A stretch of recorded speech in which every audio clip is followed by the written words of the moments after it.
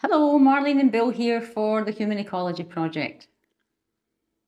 You may have noticed that the main influence on social attitudes about nutrition are inspired by advertising, certainly not science or common sense. Often an opinion based on fragments of information become extremely popular. This is particularly true when some short-term goal seems achievable. This is also the case with some common mythologies regarding carbohydrate. Carbohydrates are the most common, sustainable and essential of the major nutrients. It's the fuel that we run on. It's the source of glucose, which when converted to energy, supports most body functions. They fuel the kidneys, the muscles of the heart, the nervous system and the brain. The recent fear of carbs is based on a poor understanding of the unique effects of different sources of the nutrients and their processing. What we want to do in this video is show why carbohydrates are essential, the importance of them in the human diet, and the dangers of trying to eliminate or dramatically reduce them in your diet. So, watch and enjoy. There are three essential nutrients called macronutrients.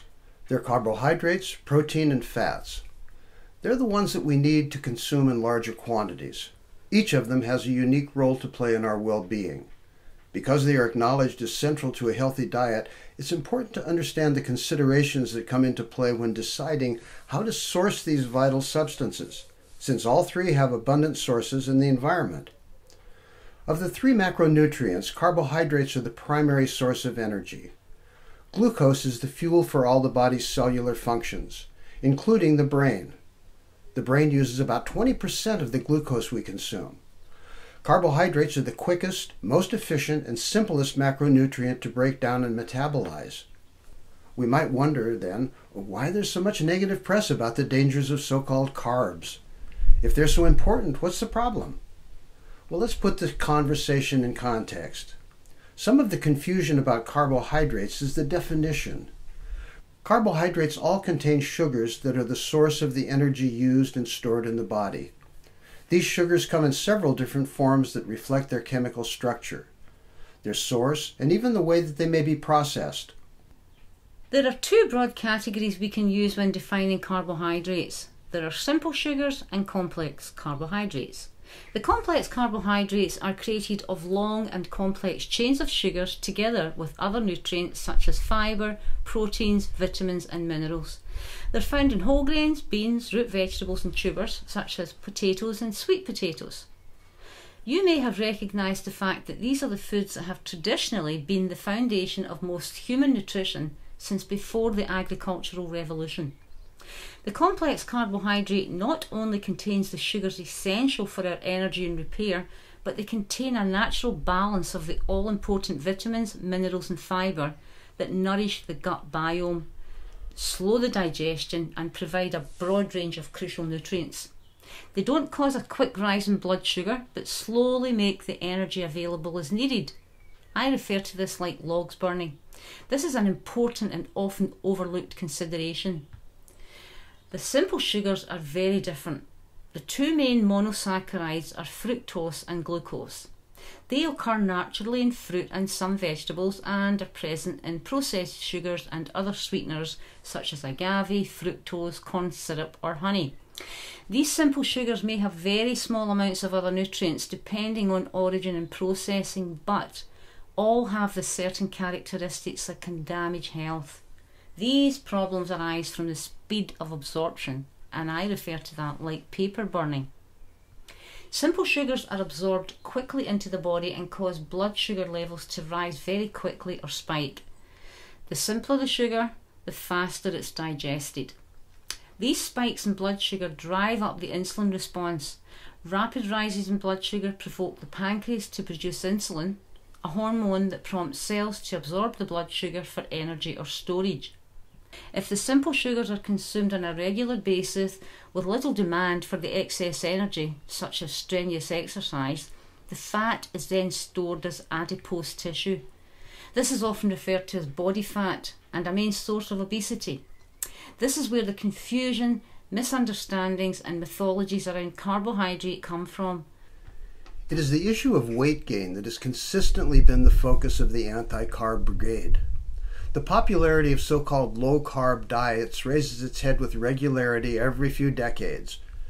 Recent iterations of this fad are the Atkins diet from the 1970s, and then fast forward to the Zone diet in 1995, the South Beach diet in 2005, and any number of paleo and keto diets that shun or severely limit carbohydrate consumption.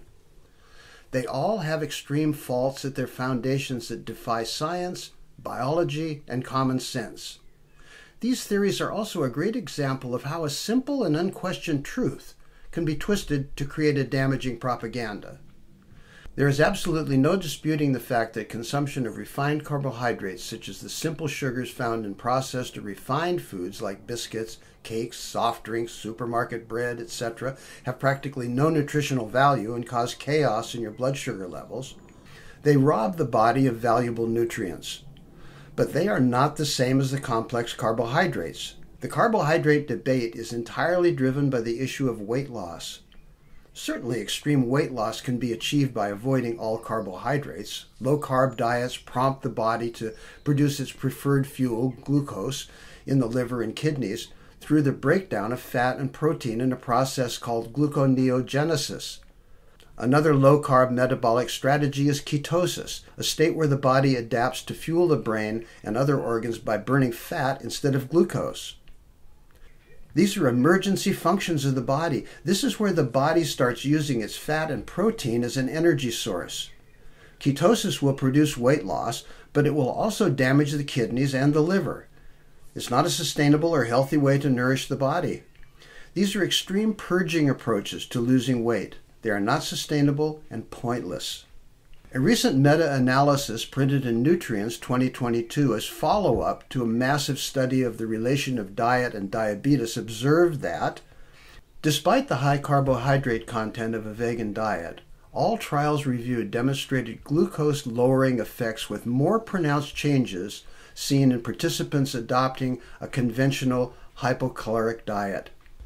This may be attributable to the higher fiber content. Dietary fiber reduces the response of glucose by processes, such as reducing gastric emptying and subsequent slowing of starch digestion and the glucose absorption. The complex carbohydrates, particularly the whole grains, are also sources of other nutrients such as proteins, fats, minerals and vitamins, as well as fiber. Fiber refers to classes of indigestible starches that are essential for your health. Fibre is correlated with many health benefits, from improved digestion and a healthy, robust microbiome to better blood sugar regulation and healthy weight management. There are two forms of fibre, soluble and insoluble. Insoluble fibre doesn't dissolve in water. It remains mostly intact in your body and acts like a broom, cleaning out your digestive tract as it moves through it. Soluble fibre, on the other hand, does dissolve in water, forming a gel-like substance. Some of this gets absorbed and some provides a prebiotic that supports the growth of healthy bacteria in the intestines. All this should bring us to one of the most important aspects of the anti-carb argument. It's very important to be aware that the food industry strips away most of the valuable proteins, fibre, minerals and fats in the milling process that creates refined flour products such as white bread, white pastas, breakfast cereals and lots of other baked products. This milling degrades the nutritional value of the grains and makes them into simple sugars. This produces unprecedented confusion and deceit, and those whole grains and their products create the same problems as other simple sugars.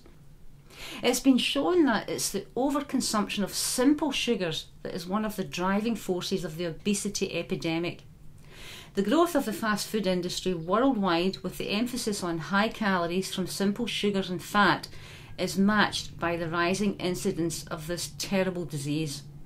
In 2019, the global diabetes prevalence was estimated to be 9.3% and projected to rise to 11% by 2025. Half of the people who have the disease do not even know they have it. In America, the CDC reported in 2022 that over 11% of adults suffered with the problem. Obesity is believed to account for 80 to 85% of the risk of developing type 2 diabetes. while recent research suggests that obese people are up to 80 times more likely to develop type 2 diabetes. The relationship between these simple sugars and refined carbohydrates shows a direct link to overweight, obesity and diabetes. It's also a direct link to heart disease, inflammatory diseases and some cancers. The complete opposite is true with complex carbohydrates. Organisations as diverse as the World Health Organization, the American National Institutes of Health, the British Medical Journal and Harvard University suggest that regular use of whole grains in the diet is not only healthy but protective. So whole grains are the historical gold standard for complex carbohydrates. According to a Cambridge University research review, epidemiological studies find that whole grain intake is protective against cancer, cardiovascular disease, diabetes and obesity. It's so easy to see that the mythologies regarding weight gain and carbohydrate consumption are related to the overconsumption of refined products. One needs to look no further than the cultures that rely on cereal grains as their main food to see the absurdity of the weight gain claim. For centuries, the human diet has relied heavily on complex carbohydrate foods such as grains, beans, root vegetables, tubers, seeds and fruits as their principal foods. Our bodies are even especially constructed to eat them. Scientists at Harvard University and the Max Planck Institute have studied the teeth of our ancestors going back 600,000 years. Both the markings on the teeth and the ancient bacterial traces confirm that the mainstay of the human diet was complex carbohydrates. The bacteria in the mouth of these Neanderthals were strikingly like modern humans, especially the presence of amylase. Now this enzyme is used to start the breakdown of complex sugars in the mouth. Humans have an exceptionally high concentration of this enzyme, a reflection of the importance of complex sugars in our diet. Our bodies are perfectly designed to eat carbohydrate. Aside from the amylase in our mouths and the obvious grinding surfaces of our molars, our GI tracts are designed to absorb carbohydrate.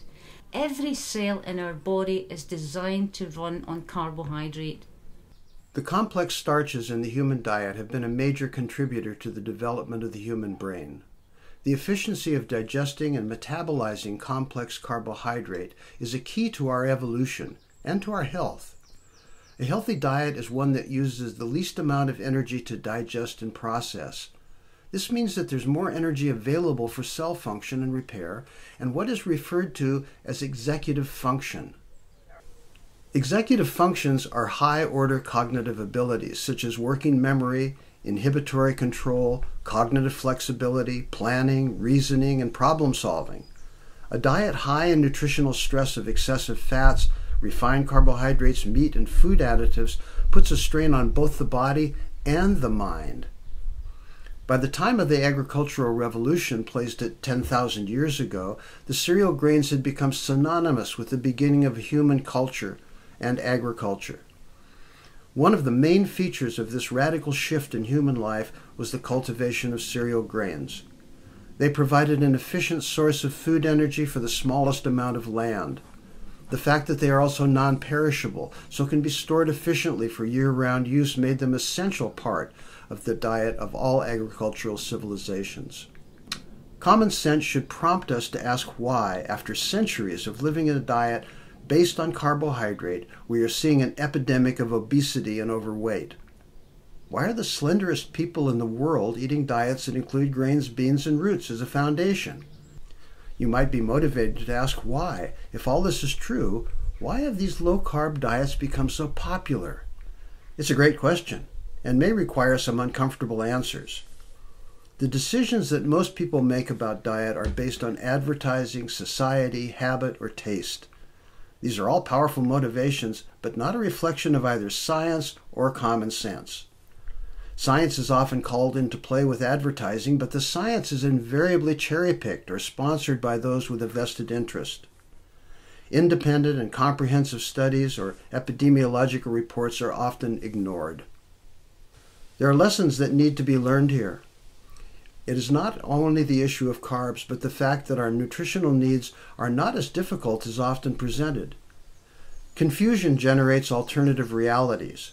Confusion stimulates artificial needs, and most importantly, confusion sells products. Both orthodox and so-called alternative approaches to healthy nutrition find it difficult to accept one simple fact. Science, history, and ancient wisdom all show that the best human diet is one that's based on ecological principles that have not changed in centuries. The greatest challenge we face in adopting a sustainable and healthy diet is accepting that simple food, well cooked and eaten with respect, will always be better than the fads, the supplements, the exotic miracle foods and smoothies that are now so popular. Here we are back again. It's so important that we understand the foods we eat, the importance of them in a healthy diet, and the impact those foods have on society and on the environment. Often the messages we get about our food are driven by ideas that don't withstand the test of time, tradition, or the science. We all need to be mindful and cut through the popular fads and search for the truth. If you would like more information, please go to our website and download our free ebook, The Human Ecology Diet.